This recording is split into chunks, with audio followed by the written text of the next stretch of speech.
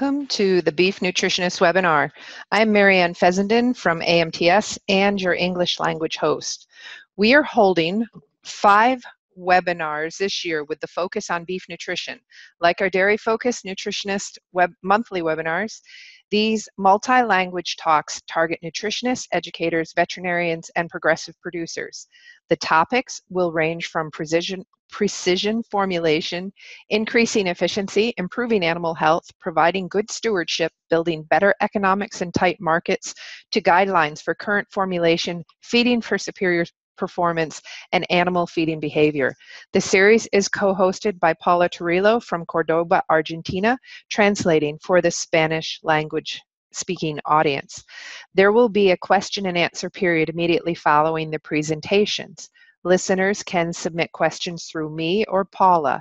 A complete recording of archived webinars as well as a question and answer session for each will be available later on the AMTS website.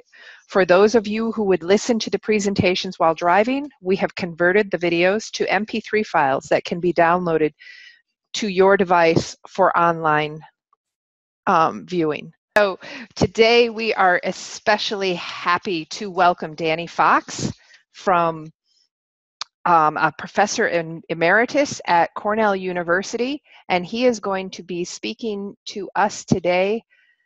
I'm sorry, I lost where I was, so if you'll forgive me for a second while I look for things. Yes, very good. Sorry, I rely upon my own scripts so that I don't say and things like that. So this month we have Danny Fox here with us, which has thrown me off a little bit as well. He is a professor emeritus at Cornell University, and almost all of us here worked with him. Danny received his BS and MS and PhD from The Ohio State.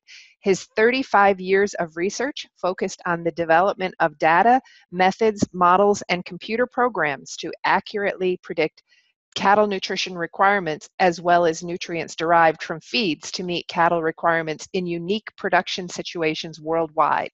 His team at Cornell developed the Cornell Net Carbohydrate and Protein System, CNCPS, cattle nutrition model and software, which has users in more than 42 countries for formulating rations in beef and dairy cattle.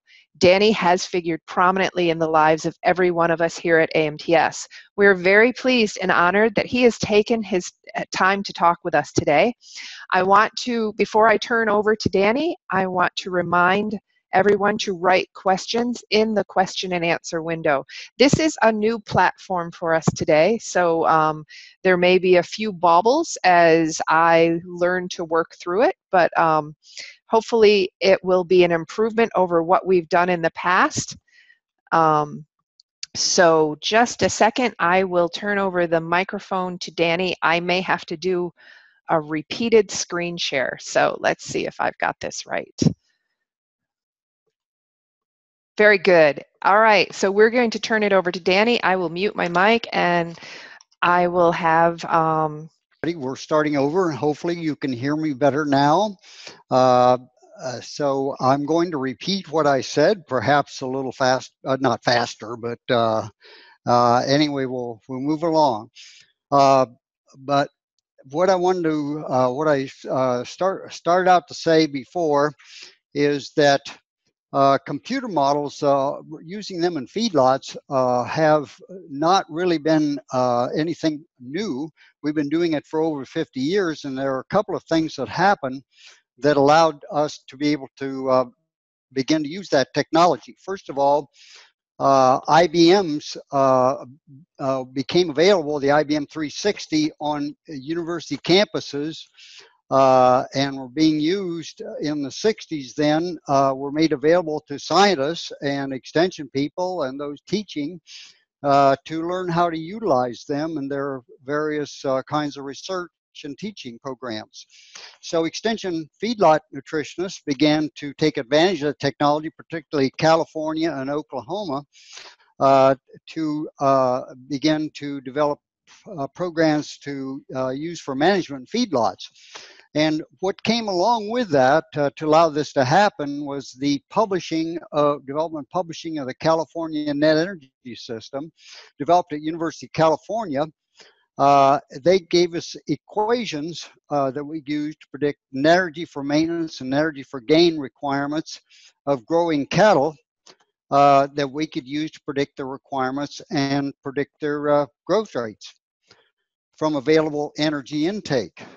And they also then could use the information, these predictions, to predict how many days we're going to take them to reach their finished weight in order to plan their marketing, which involved oftentimes hedging on the future market or contract selling in advance, and predict feed inventory to manage to predict feed requirements so they could better manage their feed inventories and feed purchases, and then to predict costs and returns and be able to use that information to predict what they could afford to pay for feeder cattle and cover the costs as well as make some profit. Now, back to the Californian energy system, it was developed in the 1960s with body fat and protein determinations on growing Hereford steers and heifers. From the time they were weaned at about 7 months of age, or about 200 kilos, to harvest weight at about 478 kilos, and the target typically was USDA choice grade, because that at the time was considered to be the most profitable point of sale, rather than feed them to prime, unless you had a real premium on the cattle. And another thing we want to point out, because we still use this program or those set of equations as our foundation today, these cattle were fed in small pens in a no-stress environment at University of California in Davis. So when you tried to use that, let's say, to predict performance in a feedlot in Kansas, where they had big pens, a lot of wind, a lot of storm exposure, that the maintenance requirements can be considerably higher, as we'll see a little later. So at any rate, one thing that began to happen then in the late 60s, after the Cornell, the CNES, we call it, was being used, is the U.S. cattle population began to change. What happened is the Angus and Hereford cows that made up most of the U.S. cattle herd at that time, cattle feeders in the state, and my job was to help them improve their competitiveness with the large feedlots that had been developed in the Southern Plains. The cattle feeders had many questions about these crossbreds, these large mature size cattle being bred to their Hereford and Angus cows. How will these different types of cattle perform on the feeds available in my environment? In other words, could I ever get them to finished weight or the target fatness if I feed a lot of silage compared to feed high grain rations, or do I need to feed them high grain rations from the time I start them on feed? And then how long will I need to feed them? Typically, my Angus and Hereford might turn over if I bought yearlings within something like 140 to 150 days. Am I going to have to feed them longer to reach the target grade? Because, of course, every day on feed costs more yardage and more interest, and overhead costs go up. And then how much can I afford to pay for them? Do they gain more efficiently, or is their feed efficiency worse? So these are the kind of questions that I confronted as a new feedlot nutritionist, and put me to work real fast trying to figure that out. So I went to my friend Don Gill at Oklahoma State, was one of the first to begin to use the California energy system. They built a program called Oklahoma Feed Mix to apply them in feedlots, and they work fine in the high plains, the Oklahoma Panhandle and the Texas Panhandle. But what I found out fairly quickly is that these cattle in South Dakota, where we had typical winters in January and February at, let's say, minus 20 degrees centigrade, and with 10-mile-an-hour wind was typical. And so we had environmental problems, as well as they had to kind of be able to feed whatever they could grow in that strait, because they had drought 2 out of 5 years. Well, those conditions still apply to many parts in the world. Over the years, we've been involved with feedlots in many parts of the world. And many of these kind of same questions other cattle feeders have to deal with in their environment. So with that in mind, I then subsequently ended up at Michigan State University, where I had responsibility to do research in support of the cattle feeding industry, as well as do the feedlot extension work, and later on at Cornell. And they gave me enough questions in South Dakota to last a career, basically. And certainly the cattle feeders I worked with in Michigan and other places in the Midwest had similar problems. So basically, my research program since that time in the mid 70s was focused on developing computer models to be able to predict the nutrient requirements of growing cattle of all types and in widely varying kind of conditions and breed types and mature sizes when fed in diverse conditions. This whole situation, the cattle population became more and more diverse, and so we really were challenged to try to come up with a system that could adjust for the cattle size no matter where they were in the world or how things changed over the years. So the computer programs, with the advent of computer technology, we began to develop to apply them, predict performance in feedlots, included this list below. The first one we developed was the Michigan Tel Plan system, and it operated with the use of remote access terminals in the medical school at University of Michigan, interestingly enough. And one problem we had with that is they always had higher priority for some reason than I did. So when I was on a farm trying to run a ration, then I'd get bumped off by the medical school. So we found out that we had some real growing pains there. But anyway, we cut our teeth on that and developed the Tel Plan Systems 44 to formulate diets, and then the 56 to project their rate of gain and performance. And then at Cornell, during the from 79 to 96, at that time, when I first started back at Cornell, the advent of the desktop computers came along. And among the first ones were Radio Shack. If any of you are there out in the audience that ever heard of a Radio Shack 56K kilobytes with a tape drive, that was me. And we decided that because of the limitations of the telephone access, wouldn't it be nice to be able to do that on your own desktop in a feedlot? So as always, we found some collaborators in the state willing to work with us as we developed the software. One of our goals was to have feeders in the state that would test this software and give us feedback on what changes were needed to be able to use them on farm. And then after the desktop came along and the software, what came along next was the advent of spreadsheets, and then a program called Visual Basic, and which we could program because our program was getting larger and larger as we tried to account for more and more things. We went to Visual Basic on and of course, much bigger capacity laptop computers were then available during that time. And one of the owners here of Vajesh Durbal was our programmer of this value discovery system at Cornell. So Vajesh, thanks and hats off to you. It really has worked well for us until I retired in 2005. At the time I retired then, there was the BEAP program is actually slowly disappearing at Cornell, and so the continued development happened by one of the last graduate students I had to work on this, develop data for it, was Luis Tedeschi, and he ended up at Texas A&M.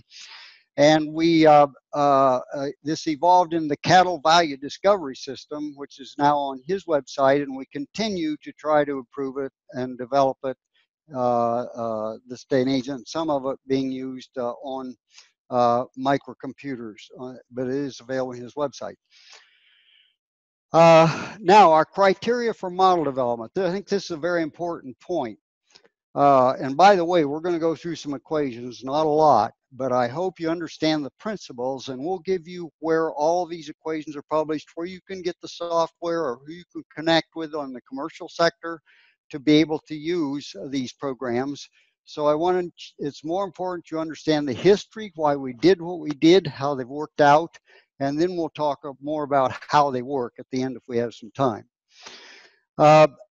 We decided it had to have a sound scientific basis. At the time we started developing these programs, our academic colleagues thought that what we were doing is just dreaming up all these equations and factors and didn't think it was sound science. And so we couldn't even get our models published early back, even it was until the 90s, really, we could do it unless we were asked to give it in a symposium paper at the National Animal Science meetings. So we decided what we needed to do is base our models on research published in peer-reviewed journals by our colleagues. And that would assure that it's on sound scientific basis that our colleagues had to give us input and when they reviewed our papers and then approve for publication. As well as we would use our colleagues that had data that we could use to develop our models and test our models. Then we need to be able to test whatever model we developed with independent research data, data independent of that used to develop the model. That would be first with research data, and then later on we would test it in feedlots with cooperators to really see how well it predicted the actual closeouts of cattle they sold before we made it available for widespread use. And we needed to fix our bugs before we did that. One of our criteria also, you can see where my pointer is, the inputs must be available in feedlots. Some of the early programs had they were either too simplistic to really account for the variables accurately that need to be accounted for, or else they were too complex. And you could never collect all the data on the feedlot that you needed. They just weren't available. And also, if you try to get too many inputs, you increase the risk of use. The more inputs you got to have, the more risk you're likely to have in using the thing. So you have to find the right balance of being able to account for the important variables, but also be able to have something where you can collect the data in a practical way, like body weights, for example, and hair condition and things we'll talk about here in a few minutes. Okay, I want to, before I go any further, tip my hat to all the graduate students and staff who helped develop the database and test the CVDS model we're talking about today, the Cornell Value Discovery Model. And it was, for what we got accomplished, they were key. That they did the experiments and to really develop data that was missing from the literature and to summarize the literature and fill in gaps with their own research. And so we had a list of students starting back in the 70s at Michigan State, about 5 students that did a lot of body composition work of cattle of different mature sizes. And collected grade data on them and with different kind of rations, and provided a lot of foundational data we still use to evaluate whatever models changes we make. And then at Cornell, we've had a number of other graduate students involved, as well as Ted Perry was the research support staff. He's now a nutritionist working with Purina. And then, for example, Pablo Gilroy, I'm just pointing out a few here, is with Cargill, and Scott Ainsley, I think he's on here, is with Cargill. And so these folks have either been in academia or industry. And then, of course, Tom Taluki and Caroline Rasmussen and VJ developed AMTS to be able to take the the CNCPS models to the field, and now they're working on what they call AMTS growing cattle to implement the concepts that would be in the CVDS program. So over the 30 years, just a quick pass by again here, these models will be used in all kinds of ways in commercial feedlots across the United States, quite often in Mexico, a lot in Brazil, to be able to predict days to finish, how many days will take to reach target date from the same as they did 50 years ago. These are all important. The other thing that we have done, though, over the probably the last 20 years, is develop a version of it to sort individuals on arrival in the feedlot into pens by days to finish, rather than just by truckload that comes in and keep filling the pen till you get 200 or whatever the capacity is. You might buy in several truckloads of cattle and then sort them by what the model predicts to be their finish date, so that when you sell them, you have a lot less variation in grade. And we're going to see in a little bit that has a huge impact on the net price that you receive for the cattle by reducing the variation in the pen. And then what you can do is you can mix ownership, where you have people retaining ownership from cow herds. Then we do have with AccuTrack system, that's Microbeef Technologies. They track individual animals throughout the feeding period and feed them by mixed ownership in pens. Then what they can do is when they get through, they measure their actual total gain in the feedlot, and then they calculate with the model for the gain they made and for the total feed or the total gain they made and their body weights. They can calculate their maintenance and gain requirements, and from the energy value of the diet, they can calculate what the dry matter required was for each individual animal in the pen. And then they use that to allocate all the feed that was fed to the individuals. Now, if you were off 1%, then you simply included that in the allocation process, so the error would be distributed across the cattle. And we'll see how that worked here in a minute.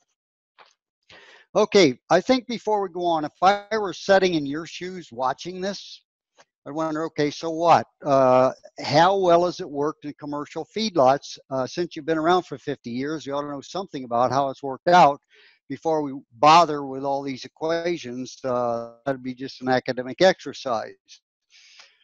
Well, one test we did, we said that one of our goals was to always test our work wherever we were in cases where we could collect data. Here's data collected by Microbeef AccuTrack system, where individual animals were allocated in a feed pens according to days predicted to finish by our CVDS model.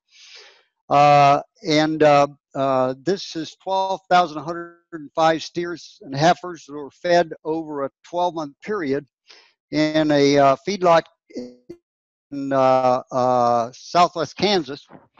And the total feed that actually was fed to those cattle, those 12,100 feed, the actual feed, was within 1% of what the model predicted that they would be fed when it was allocated to individuals. So they had this 1% error to distribute over the ownership. But that's about as close you get when you think about bunk clean out, you know, how much you throw away after the storm. Does that get weighed or not? So we probably in practical situations cannot do better than that. And then in another test with 1 million head of cattle in Texas and Kansas feedlots with the AccuTrack system, the average returns were increased $15 a head with about 1 million head of cattle in Texas and Kansas, in the Panhandle of Texas and Kansas, Western Kansas feedlots. And that, when you consider the profitability, I mean, it's a high volume, low margin business. $15 a head in many cases would be a doubling of profit. So it has been economically important to those feedlots, and certainly in that test is with cattle company last 10 years or so. Max and Performance Cattle Company sorts the cattle by days to finish, but they don't track the individuals. Max has told us that he's had similar results to where AccuTrack has in terms of increased profitability by sorting cattle according to CVDS predicted days to finish. So you can have large cattle, large frame cattle, as they finish it on about the same time when the whole pen sold at once. The availability of the software, many of you get into some of your own programs, that can be done. You may want to consider Uh, Performance company is Amarillo, Texas, but you can Google them and find them through Google. The cattle value discovery system is the WWO nutrition models, working on a version as I understand, with a lot of the same equations we're going to talk about. And so that's available. You have their website. If interested, Marianne, I don't know how much of these we could provide to them, or we're going to provide them a list of references or something. If they want some of the reference, we could do that. Okay. All right. So with that background, for a little while now, I'd like to dive into some of the key variables that are in the CVDS model that we use for either group pen management or individual cattle management that I described to you. How some of these are accounted for in these models that are critical to predicting performance in a feedlot. First of all, then here's a list of references, and I'm not going to do any more than describe what they contain, and then I guess somehow we'll provide a list of these references. Gilroy, 2001, in Journal Animal Science, really lays out the individual cattle management application of the CVDS model. And then more of a dynamic model and a dynamic version of the growth model, but it has a lot of and then medicine, which is formerly National Research Council, Nutrient Requirements of Beef Cattle, that just was released in 2016. It has the NRC had adapted our equations back in 1996 version of the NRC model. And then it was, again, the same equations that we're going to go through are used in the NASEM to predict requirements of different cattle types. A lot of the equations that we use and adjustments to predict rate of gain and adjust for environmental conditions and so on. And then we have a textbook. If you really want to go into the literature on this, we just came out with a revision of our textbook, who kind of summarizes all of our research over the years, but also goes to the literature of where all the information is about growth requirements for cattle, maintenance requirements, and determining feed values in the CNCPS model and CVDS models. And that's the RNS. That's ruminant nutrition system, and the reason we called it that is we have dairy beef cattle, but we also have sheep and goats in this model. So all ruminants. It's used for all ruminants, and its target audiences for students primarily and other researchers. So anyway, the key variables that we have to accurately predict to make this work. First of all, the energy requirement for gain. And the way the things that we have to be able to account for in the feedlot are, first of all, what is the weight they're likely to be at the target body composition. In order to calculate what their growth requirements are, so we can accurately predict rate of gain and composition of gain. So we can accurately predict days to finish.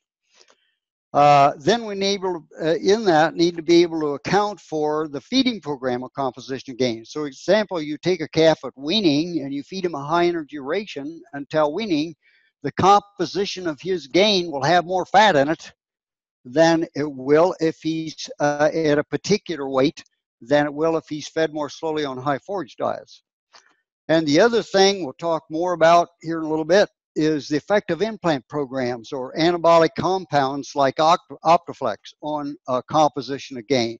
How do you account for all of these variables and be able to accurately predict their energy gain requirements at a particular weight during growth?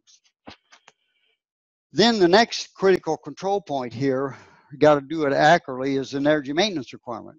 And what we have to be able to account for, and what we do account for in the CVDS model, is the metabolic body size, which we predict from their breed type, predominant breed type, and what their body weight is.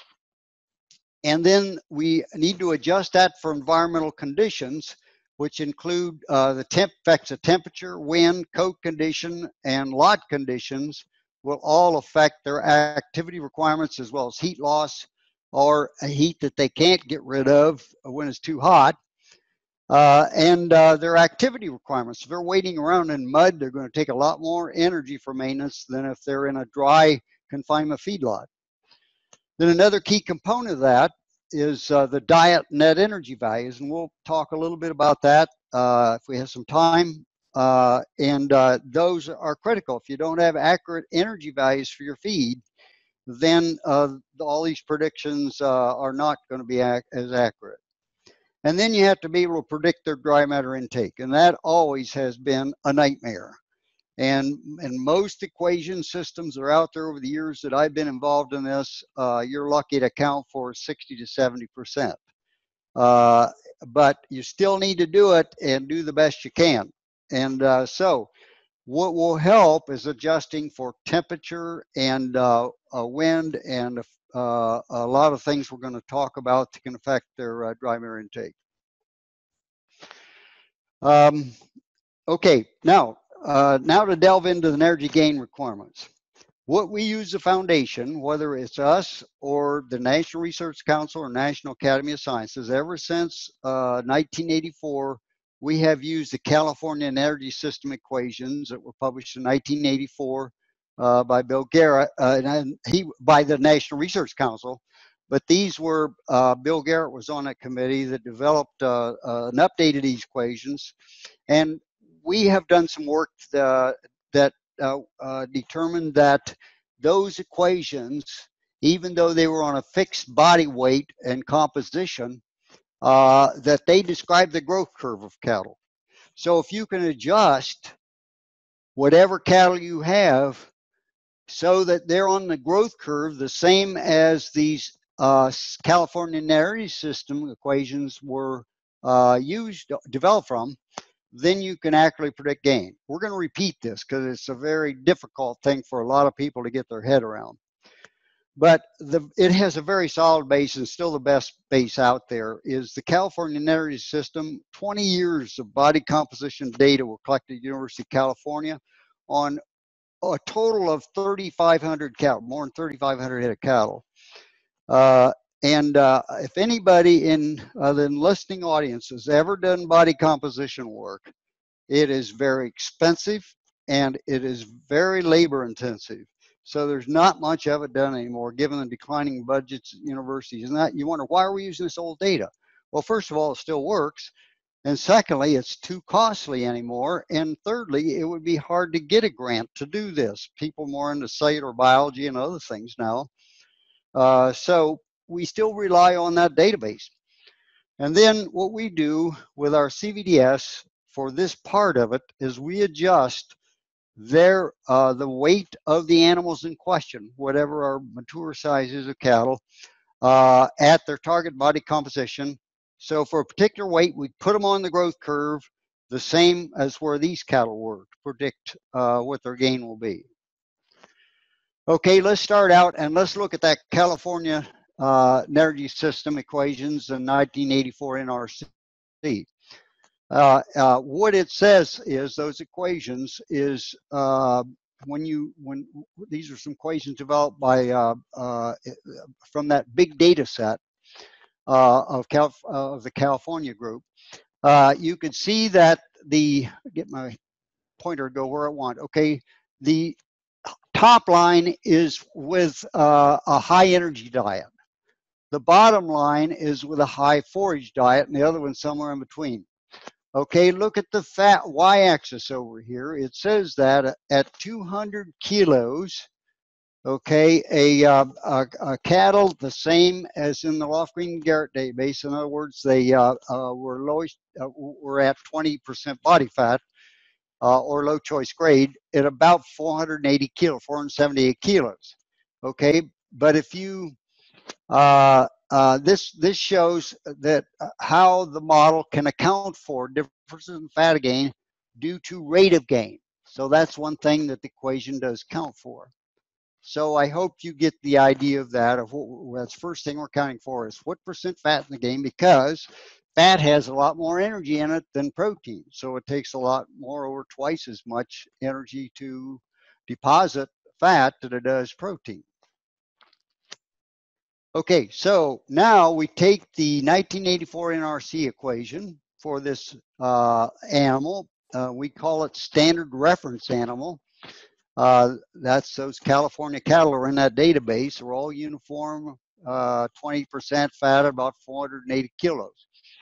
Okay, the net energy gain requirements then are a function of the empty body weight of the animal. In other words, body size, their metabolic body size, and their empty body gain. In other words, whatever the rate of gain is, and after you adjust for gut fill. Empty body is when you take all the gut fill out. And we use equations in the model to calculate empty body weight from full weight or shrunk weight. We have equations to do that. So we can, in fact, obtain this information in feedlots. Then the energy gain required was just like the other graph we looked at. This top black one shows that at a particular weight on a high energy diet, the energy requirements could be a lot higher than it is for a lighter animal fed for a slower rate of gain, when they're gaining more slowly. So we'll move along now. And here's some research that was developed at Cornell with serial slaughter, meaning they slaughtered at different weights during growth of different breed types: bulls, steers, and heifers, and different breed types. These were Angus cattle that actually would, let's say, get, well, we'll look at the graph here in a minute, but they were all quite different in the weight at which they were at a particular composition, or put another way, at a target body fat or particular body fat, they were a lot different in weight. So let's take our 478 kilo standard reference animal, all right, in the California energy system, and let's go up here and see at 28% body fat. Do we have anybody? Well, let's see. We have number 4 there. What is number 4? Number 4 is a Holstein steer, or let's see, number 3 would be at about 28% body fat, or low choice grade, an Angus steer. Angus and Holstein steers, okay? But notice the heifers wait, I guess if I got my sex right there, the steers, but the heifers are going to be at different weights than what the steers were, and then the bulls are at that 28% were much, much heavier. So what the bottom line of this graph is shows not all cattle of diverse breed types and diverse mature sizes are going to be at different compositions at the same weight, okay? So if you set your target at 28% fat, you're going to have to feed, these others are going to have different requirements at that same weight than what your standard animal is. So based on that, we can see why in the wide diversity of Angus and heifers and steers and bulls that we now have feedlots with, and then we change the steers, we get them the feedlots with all these 15 or so different implant combinations, we really shift around the weight at which they're going to reach a certain target. So now, Marianne, I just went past an important one. I clicked too quick. Can we back up a slide? I've got to wade through that one. Okay, thank you. Okay, so first thing I want you to look at in this graph, this is the key to our whole model in being able to predict weights of different cattle types. First of all, what we determined with our research, and Tom Taluki was involved in a lot of this work, is in his master's thesis, is to determine what the weight of our standard reference animal in those basic equations were from the California energy system, what their weight would be at different degrees of fatness. Because let's say if you're in Brazil or you're in France, their cattle are a lot leaner than ours when they harvest them, and their beef's a lot leaner. And if you go to Canada, okay, they're going to be more like 25 to 27% fat. And here in the United States, we're going to see why. If we still stick at about 28% fat, that standard reference animal was 478 kilos at 28% body fat. That's what we determined from their database. So that becomes key. If my endpoint, let's say I'm in Canada, okay, and we've worked a lot with the Canadians on this. If I want to set my standard reference animal I want to use to calculate my energy requirements for their Canadian AA grade, it's about like our select grade. I would enter 462 as my standard reference weight and my target finish weight, rather than 478, which I would use in most US feedlots. Okay, if I'm in Brazil, I'm going to use 22% fat weight, or 435 would be my standard reference animal from that California data set. That's when those cattle were at that composition. Okay, that's my target endpoint. Then our equation, and what we do is we call that weight at that target fat the equivalent weight of the animal. That means they're equivalent to that standard reference weight animal. What weight is it what they're at when they'll be equivalent to our standard reference animal?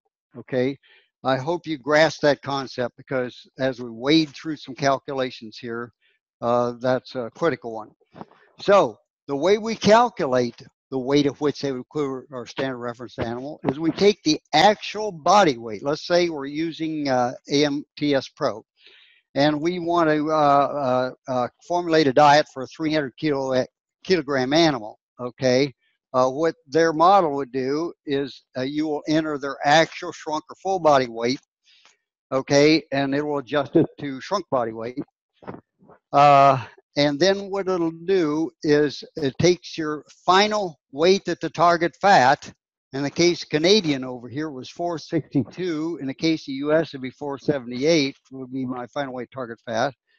But whatever it is, you put that in, and then you divide the that's for your animal that you're feeding. Okay, the standard reference weight is from over here. What is that animal's weight at the target fat? That's a standard reference animal. Okay, so let's say, for example, that we're going to try to calculate the requirements for a 300 kilogram animal that has a 550 kilo weight at 28% fat. Okay, everybody follow me? Instead of 478, my animal has 550 kilos at 28% fat. Okay, so the way we set up our equation here is our target fat of our standard reference animal is 478. We divide that by what our animal's expected weight is. That gives us a ratio of something like 0.86. We multiply that by our weight of our actual animal that's going to finish at 550, and that gives us 261, and that is the weight for that 300 animal that AMTS Pro would put in the energy requirement equation, is 261, to calculate the net energy requirement for a 300 kilogram animal in formulating a diet. So write down that as a question if you have one, but I hope that you got some idea of what the model is doing. Okay, and what I want to say before I go on is that applies to steers, heifers, bulls, implant program, whatever it is, that is the same equation used for all of them. Okay, so we run through now with our 261 kilo for that 300, this is our standard reference weight, okay, from that 300 kilo animal from a 550, with a 550 finish weight. Okay, so we take that 261 and we'll say that the available energy from the diet after the maintenance requirements are met are 3.6 megacalories of energy gain available. We call that GA. The predicted average daily gain with those combinations for that animal would be 1 kilogram a day. So that is what your 300 kilogram animal that would finish at 550 would be expected to gain 1 kilogram a day at that weight. So that's how it works. You can use this, like I said, for any, we have used it for all different kinds of cattle. Okay, that equation then, it can be used two ways. You can use it to predict daily gain, or like previous case, or if you're formulating diets, you can calculate the net energy requirement. And you, in this case, we use our equivalent empty body weight, which the program calculates from the entered shrunk weight. And then we use the empty body gain of 1 kilo a day, okay, to this power. You run through the equation and you come up with 3.6 mcals a day.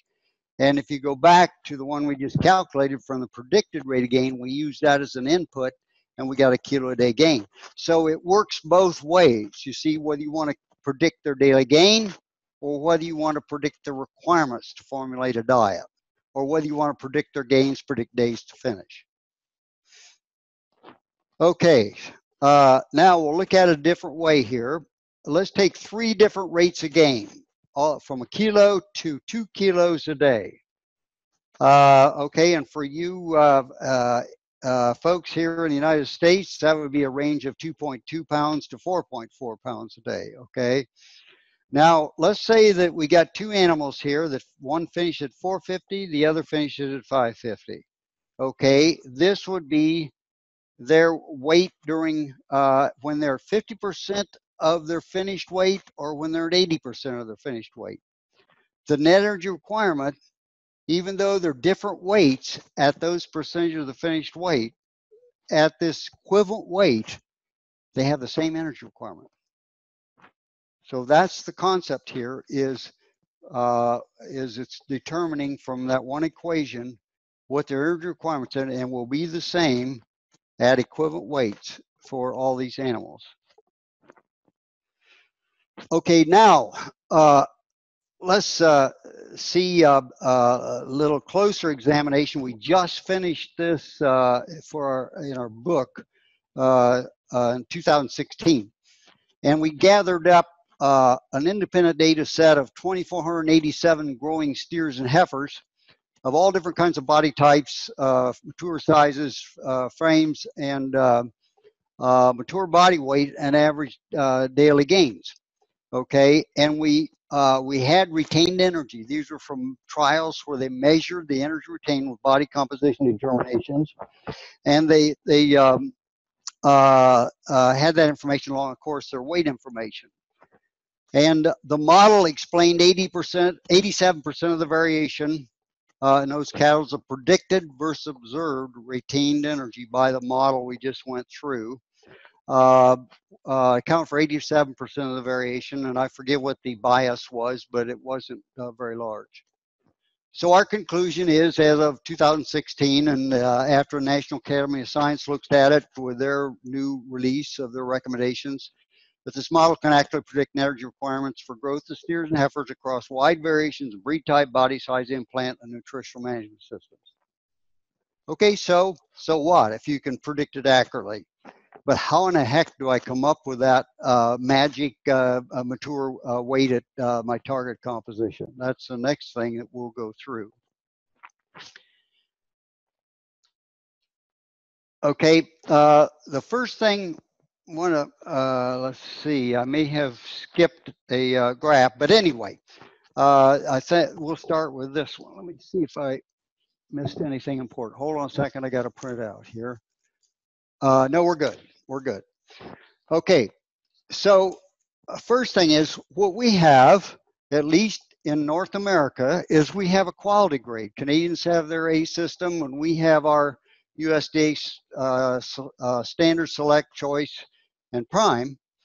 Okay, so what we decided is to take our body composition data that we had collected over the years by the various people that I showed you, and where we had the quality grades of these animals and marbling scores, and we also had taste panel scores, where we had trained taste panels determining for the different grades in body fat, what their taste panel evaluation was on a scale of, I forget the scale was, 1 to 8, okay?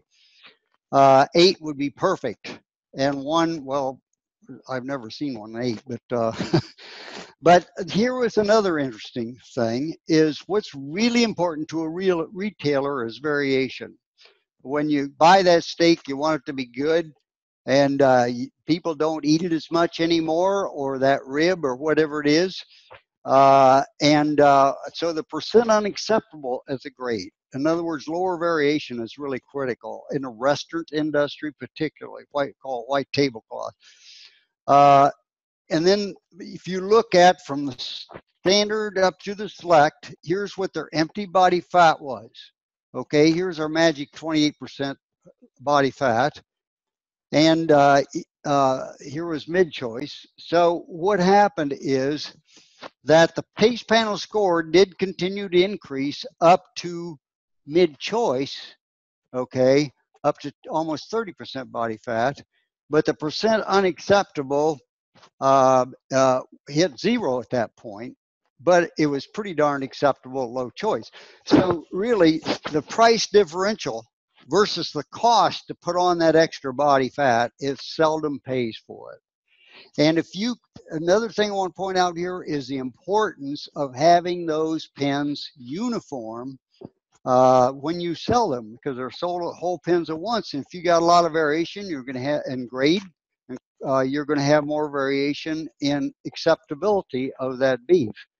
And so it looks like low choice is still our target for that reason. But also this tells us, okay, if a feedlot manager, well, the feedlot manager has to look at those pens of cattle, and he has to decide when they're ready to sell, okay? And that's done pretty much by eyeball. So he gets pretty good by eyeballing those cattle and say, well, those cattle I bought from South Florida didn't do very well. I got about 50% choice out of them, or 40% choice, and that cost me X dollars. Okay, but if they were all, let's say they were all the same cattle, could have been pens, so they were all uniform and they'd been fed till they hit the target, then the return would be higher. And that's where most of the $15 advantage comes from of this sort system by individuals, is in the uniformity in the pens. Okay, so how can we set the weighted target grade? First of all, and the gold standard is experience the feedlot manager and the data from their closeouts to estimate weighted target grade. They're just like football players looking at the end of the game how well they did and where they missed the target. And if they missed the target, they may soon be on the bench and then out. And the feedlot manager's got to be good at this. So we found that they can do pretty well. So when we say target is 28% body fat, what it really equates to is low choice, and that's what they're visually looking for in their cattle when they make a decision to sell. Or when they buy the feeder cattle, then they're going to make a judgment and say, if we want to project their gains, put in there in the program when you expect, what weight you expect to reach this target. Now, you can get more sophisticated. Microbeef Technologies and Performance Cattle Company, with their programs to sort cattle individually and sort them into pens, they use some body measures, a sophisticated set of body measurements that are proprietary information. And so we don't know what all they are. We've worked with them on parts of that, but we don't really know what they all are, nor should we. At any rate, that is the other option. If you use their systems, they will use something more sophisticated. Now, I want to hit on one thing, and that is we started out using estimated frame size to predict body fat. This came from the USDA standards for feeder cattle. They classified feeder cattle starting way back in the 70s, I think it was. Classified them by weight at which they were expected to reach different grades. And so they classified them into small, medium, and large frame cattle. And they would then assign weights based on carcasses sold what frame size category they would fall into.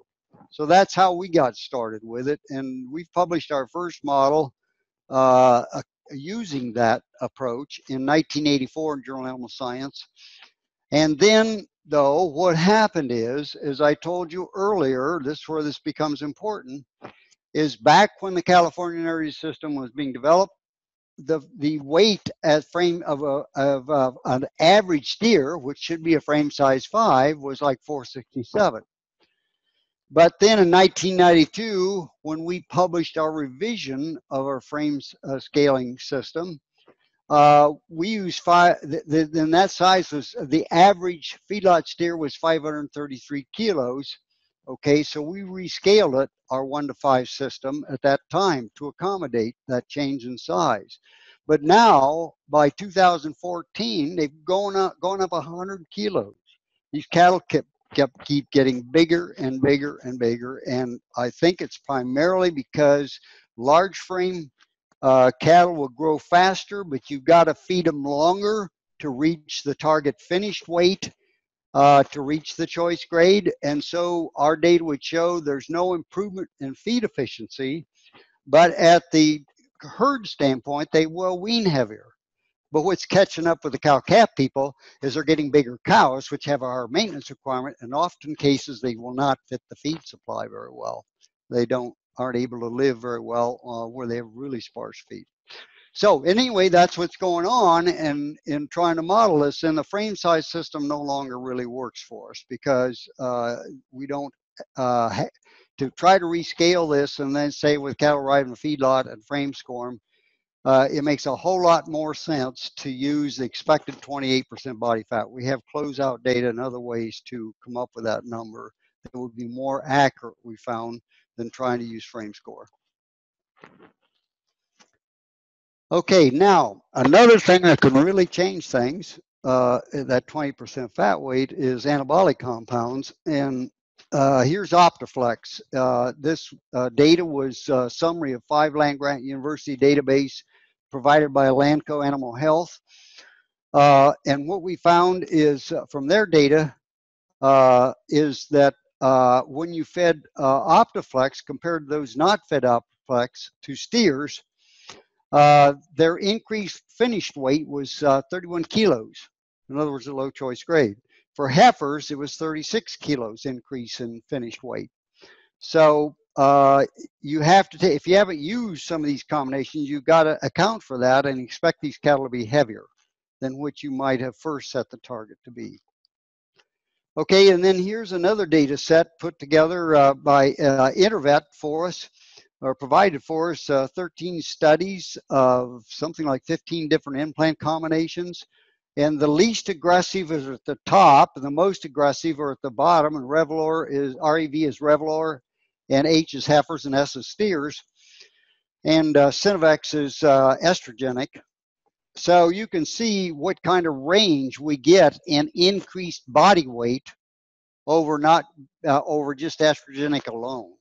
Okay, is be as much as 40 kilos or about 100 pounds, 90 or 100 pounds heavier at the target finished weight.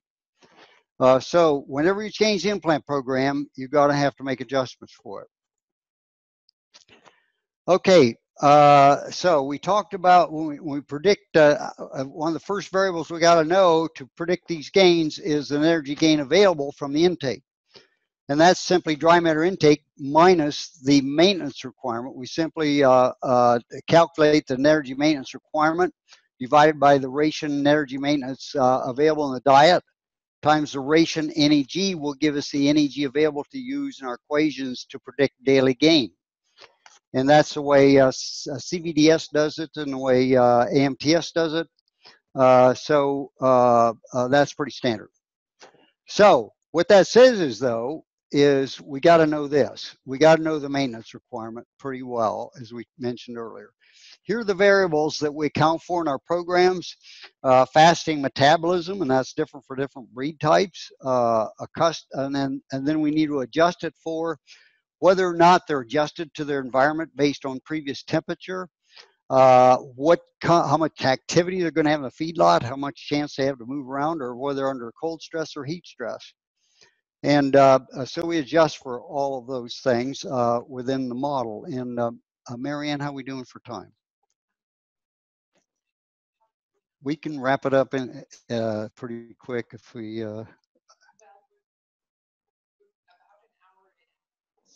We're a little over an hour. Okay, so we. Okay, so we'll move it along, and we won't go through all of these. My apologies for flashing through some of these kind of fast, but this is what the model accounts for. And if you get the papers that we mentioned earlier, you can look into the equation. I'll just show you a few graphs quickly that how the basal metabolism differs for different breeds. For example, whether Bosendicus like zebu type in warm climates, or dairy cows, dairy heifers, and dual purpose. These are from actual chambers studies at Beltsville primarily.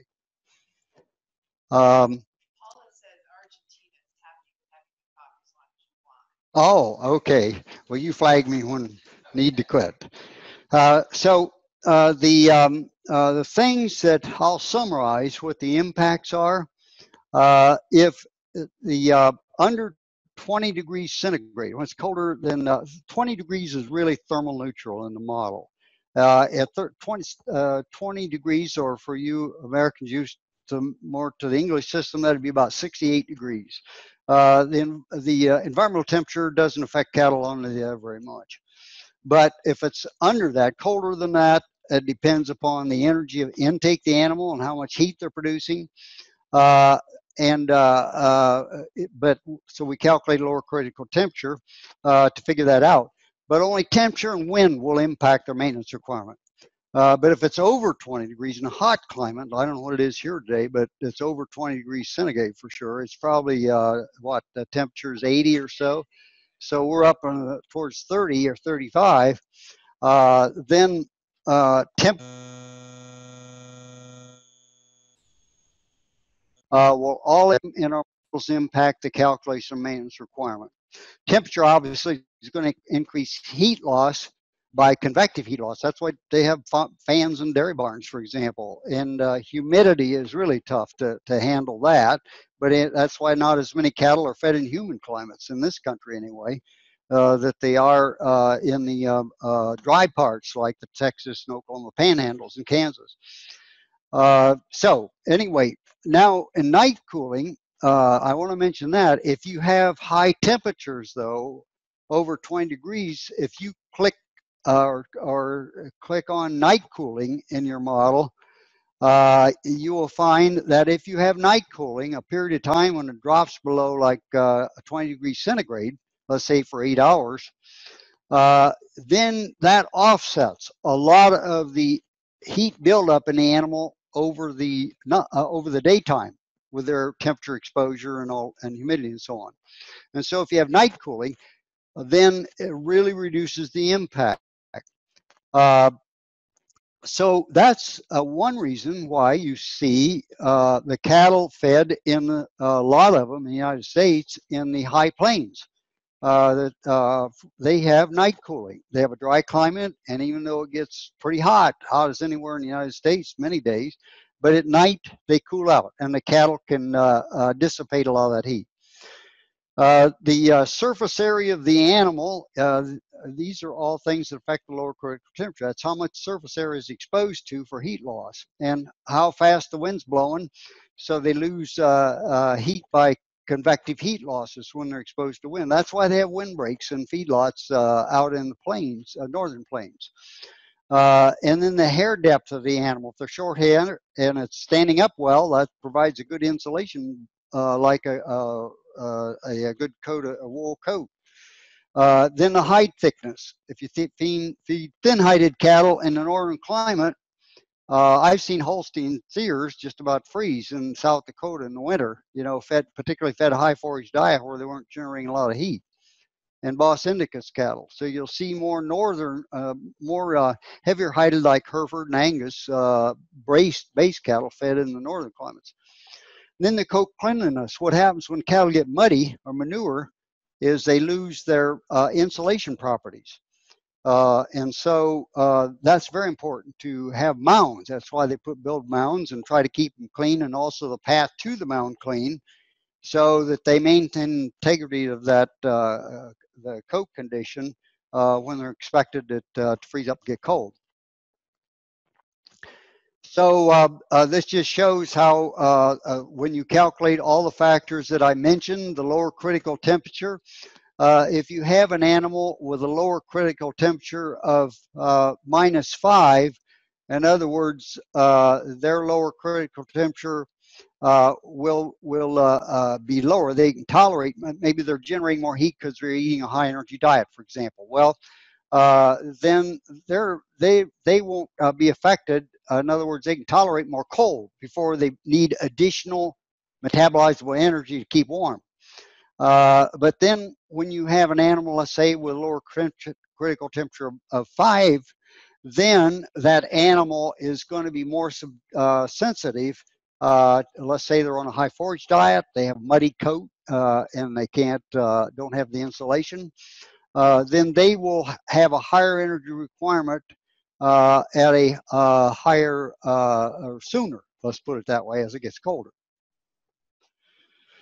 And then for heat stress, we often don't think about that, but in hot climates, independent of feed intake effects, that there's an increased energy cost as it gets higher.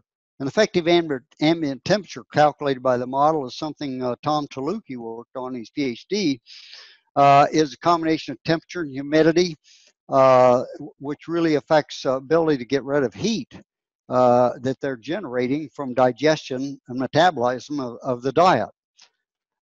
So the increase in NEM required for maintenance goes up as it gets hotter, and what animals do when this happens is they stop eating, they just eat less and less feed, so they're not generating so much heat. Now activity. It does make a difference on what feedlot conditions, but particularly how much how much movement they're allowed.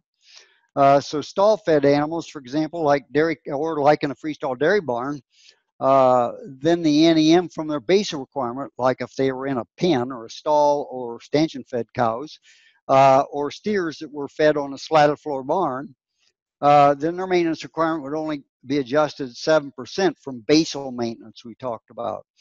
Okay, but then as the feedlot size gets bigger and there's more and more activity and more cattle in the pen, because of that, then there's going to be a lot more movement and a lot more activity.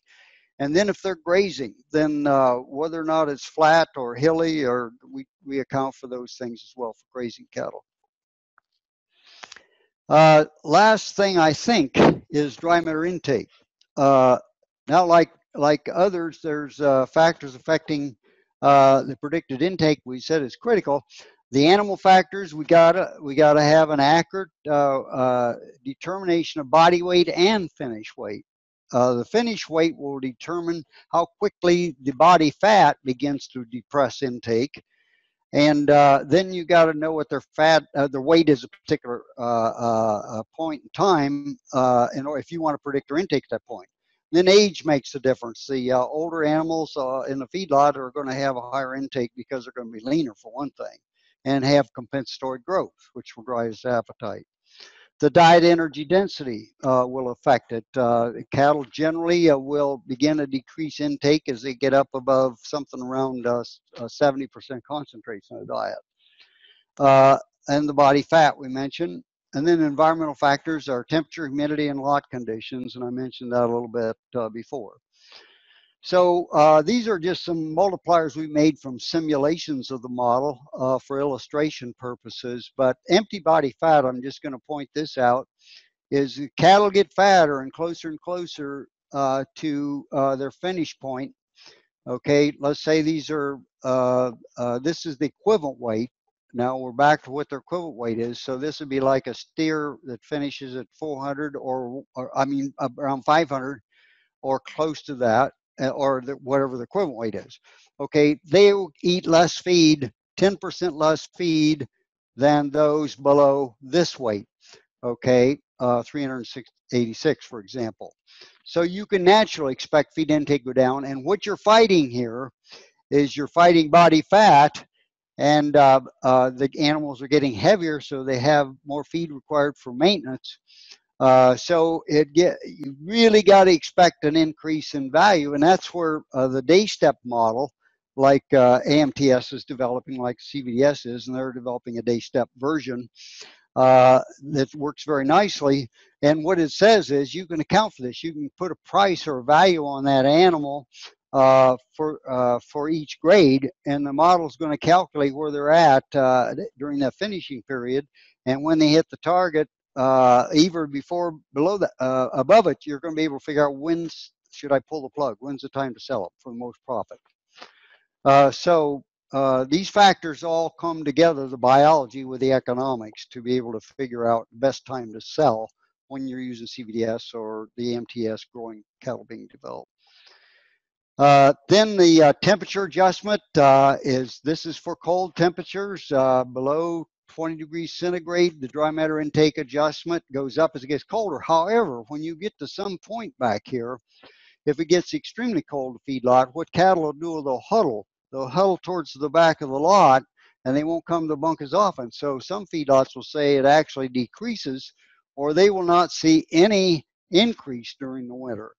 And that would be because some combination of mud. Let's say you're in California in winter where they get a lot of mud. That's their wet period. So they may not see any intake as it gets cooler. So that's all a location dependent thing.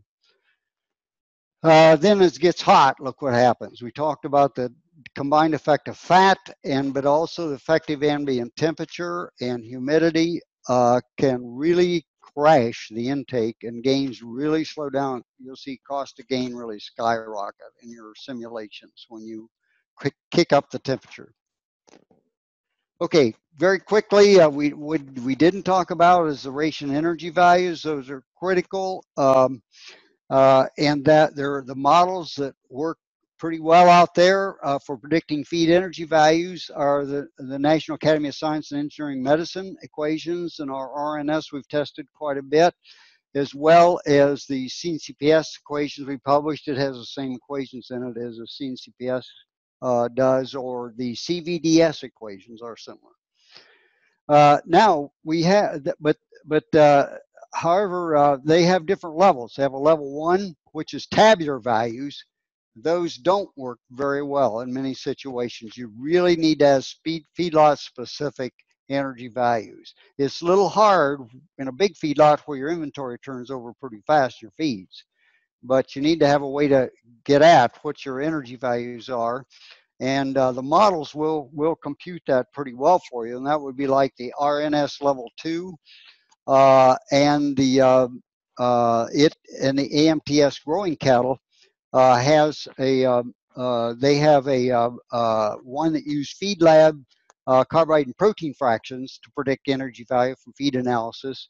And most feed labs like Dairy One here in Ithaca use these equations to predict energy values. And if they use those similar equations, which most labs do, they work pretty well.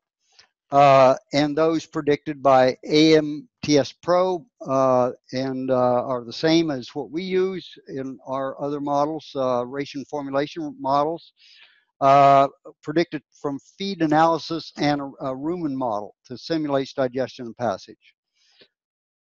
I just want to say one thing about this slide. Here's where we analyzed some data from University of Nebraska, cattle individually fed, and we analyzed that data and looked at predicted daily gain where energy was first limited, whether we use the tabular energy values in our feed libraries or whether we use the feed analysis system I talked about used by feed labs, or our growing cattle AMTS, or the one that uses level 1, the RNS.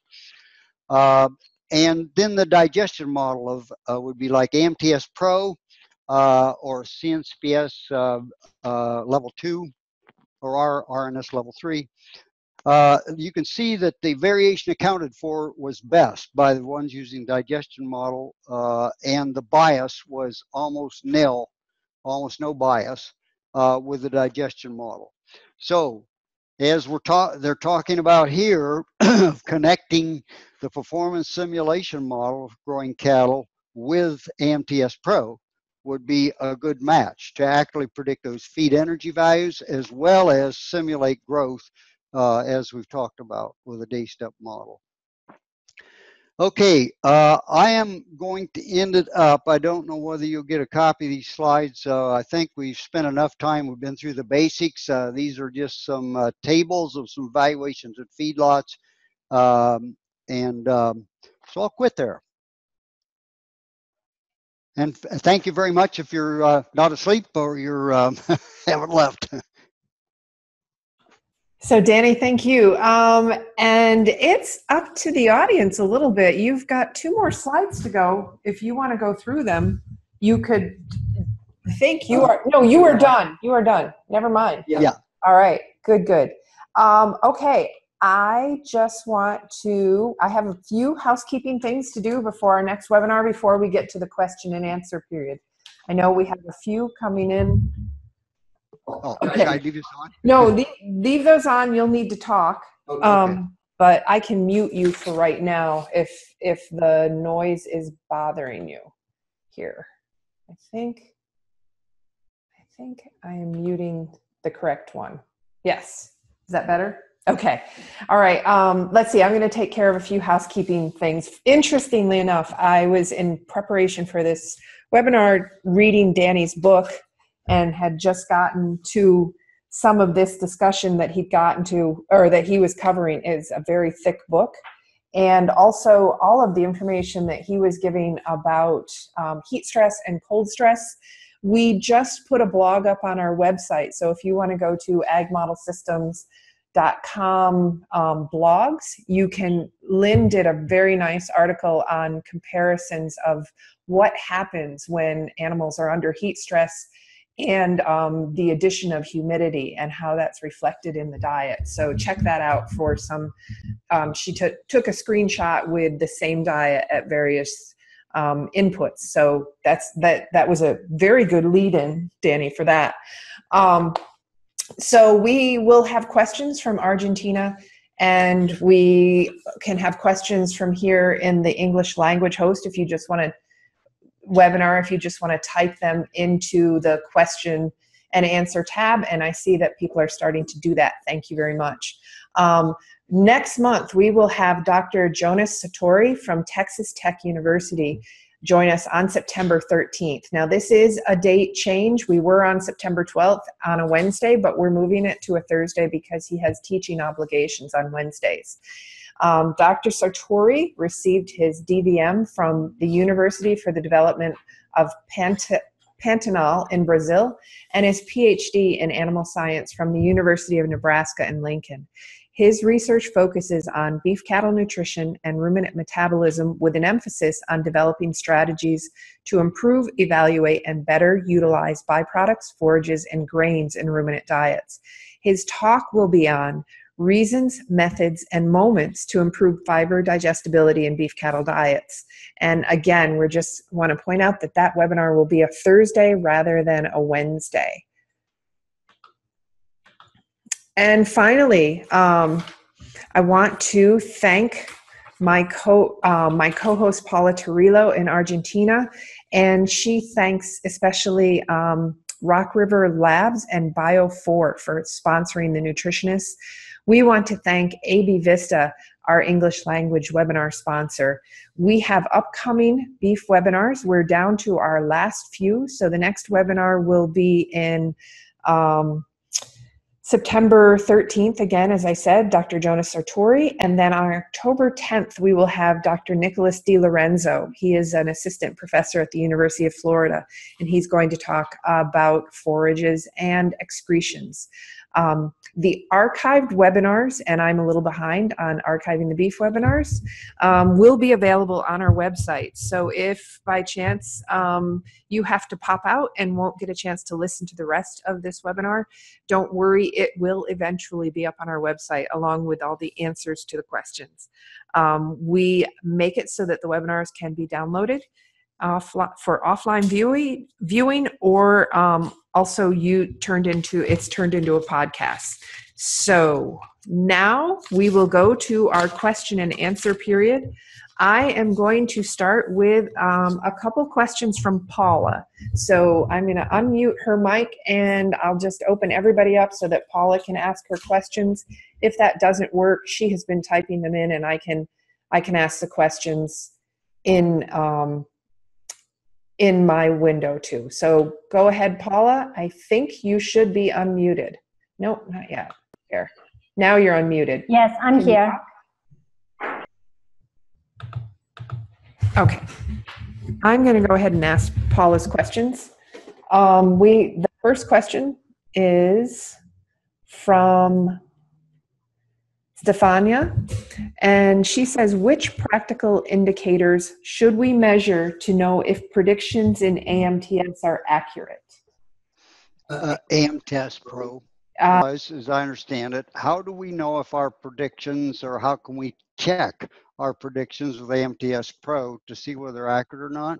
What we have done over the years is with feedlots we're working with, is test it with data where you already know what they gained when you sold them, and you may even have some intake information, dry matter intake information, and see how well it works on pins in your historical database. Okay, so when I'm talking, I'm just going to hold my hand up and have Danny not talk, and I hope that that works for us. I'll ask the next question from Argentina for Paula, and that is from Mateus. He says, in special cases, such as looking for a fatter animal at a low weight, what should we do in the model to manage fat percent or change the animal inputs? Okay. As I understand it, what you're trying to do is take an animal that that normally would be, let's say, at in Argentina, I don't know what your target is, but let's say the target is 27% fat. Okay, and the animal normally would weigh 550 kilos at 27% fat. And you're saying that you want to make them fat at a lighter weight?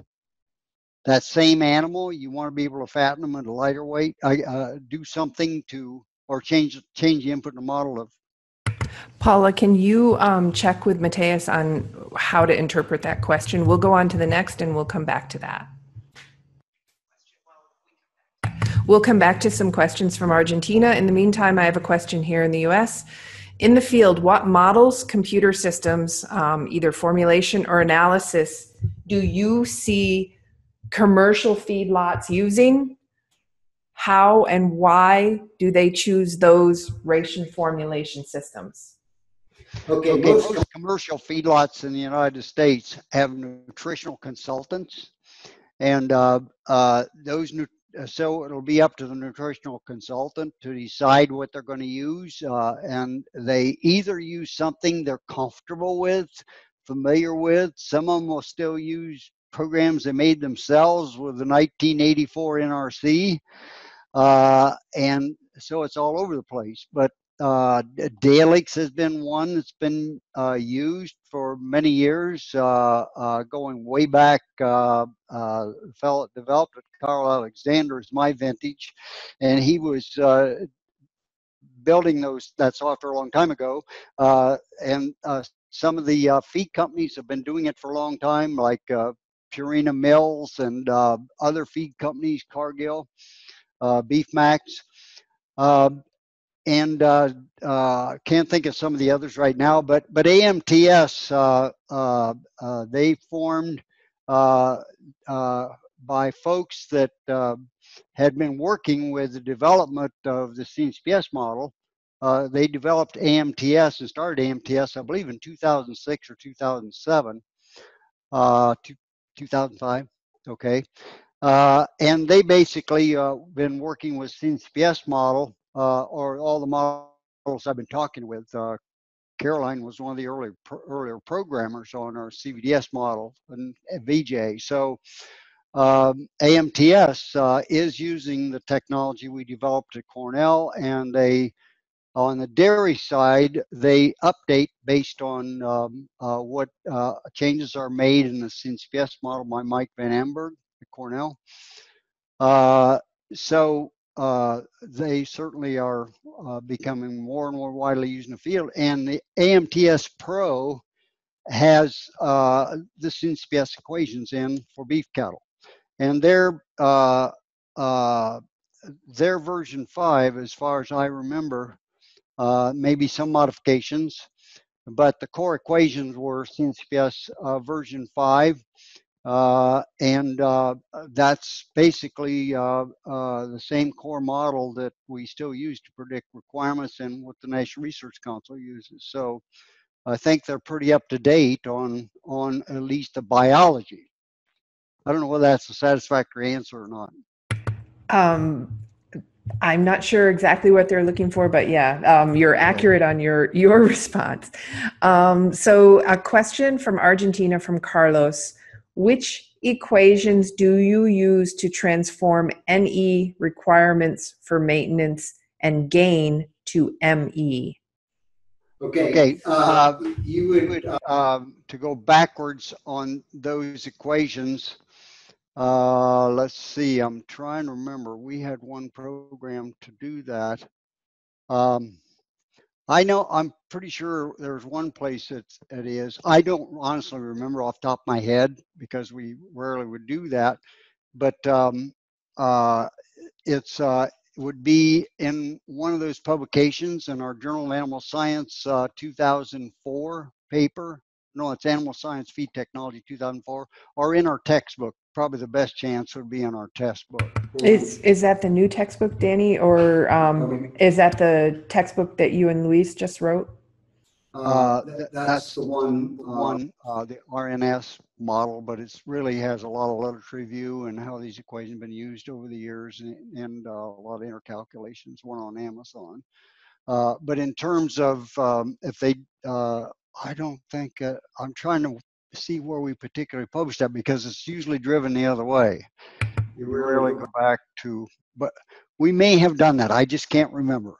Okay. Danny will probably remember this and he'll send me a link to the particular paper that it is, and it may be in our bibliography on the AMTS website if it pertains to the CNCPS model creation. Yeah. We try to have and going back to 2004, you said? Yeah, 2004, and I'm trying to remember whether in the growth model.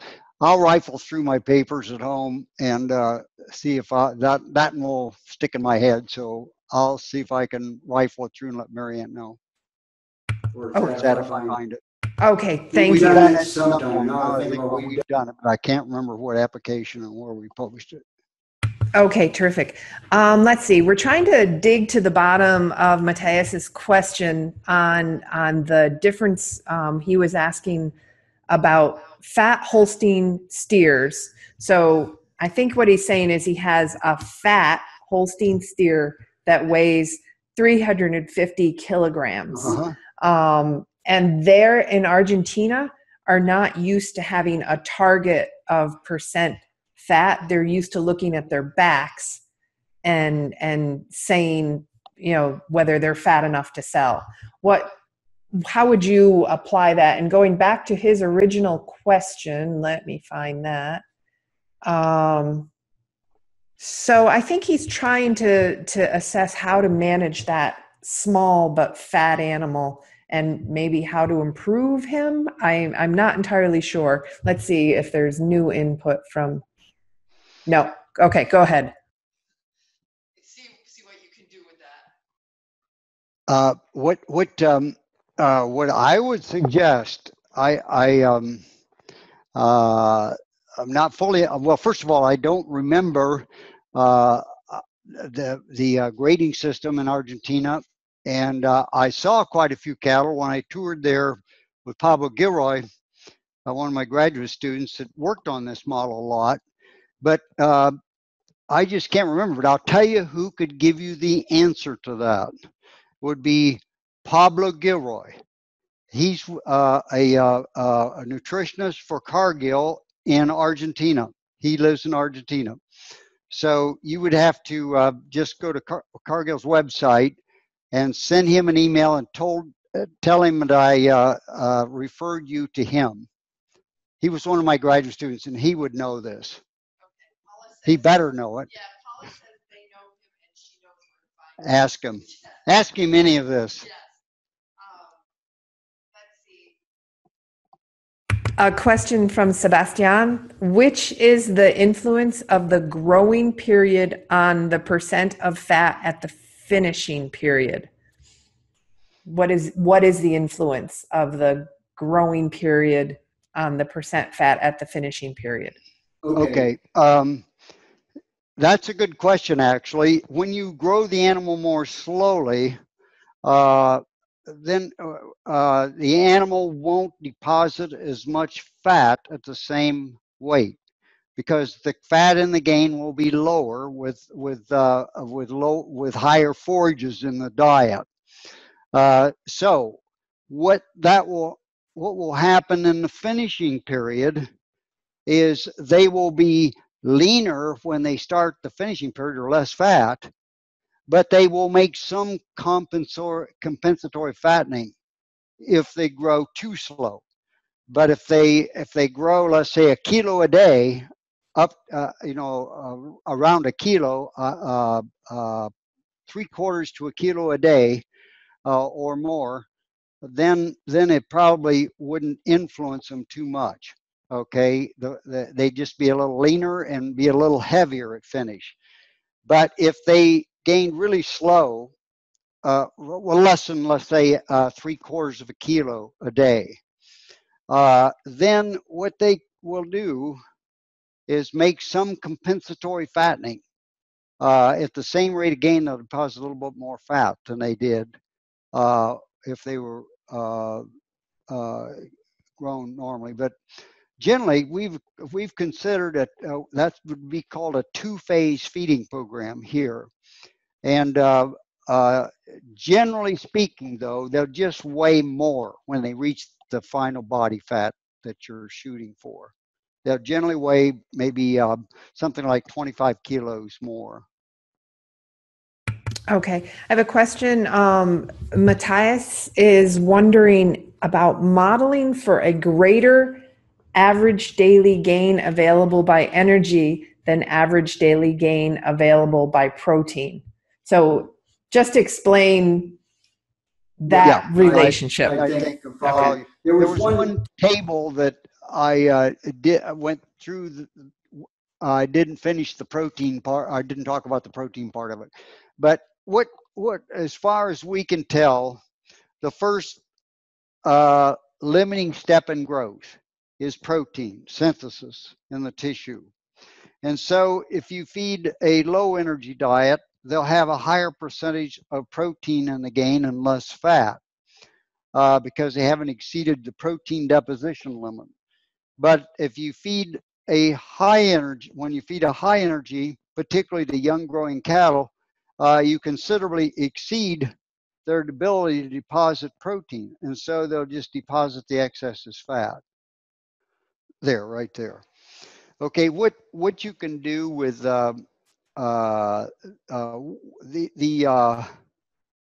AMTS Pro will predict the protein required for gain. Okay, in formulating a ration, it'll say how much protein you need in a ration to meet the requirements for the energy available gain. And so but if you limit protein, okay, they will only grow as fast as the protein will allow, and excess energy will be used less efficiently. And this one, though, what's interesting is, like the AMTS Pro will predict the protein allowable gain. And what this says is, in rations that were in our database here that we used to test the model, these cattle that were protein were first limited would only gain 0.78 kilo, only gains 0.78 kilos compared to where they were fed, where energy was first limiting and not protein. Protein was fed in excess. then they gained 1.11. But where protein was first limiting, they only gained 0.78 where protein was first limiting. But you can see that where it says digestion model, that would be the same as the AMTS Pro. It still predicted how fast, what the protein limited gain would be. Okay, it's a protein log gain. I don't know whether that answers the question or not.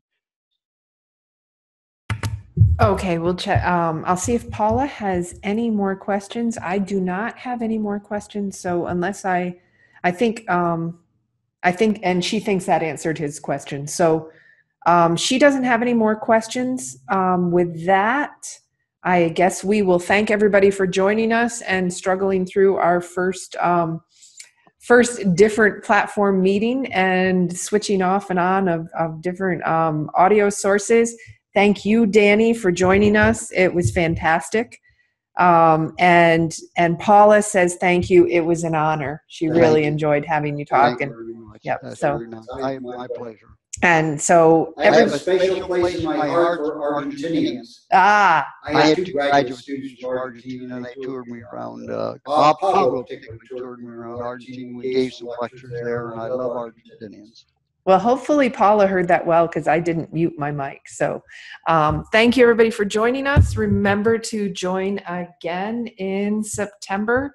And everybody have a great day. I'm going to end the meeting.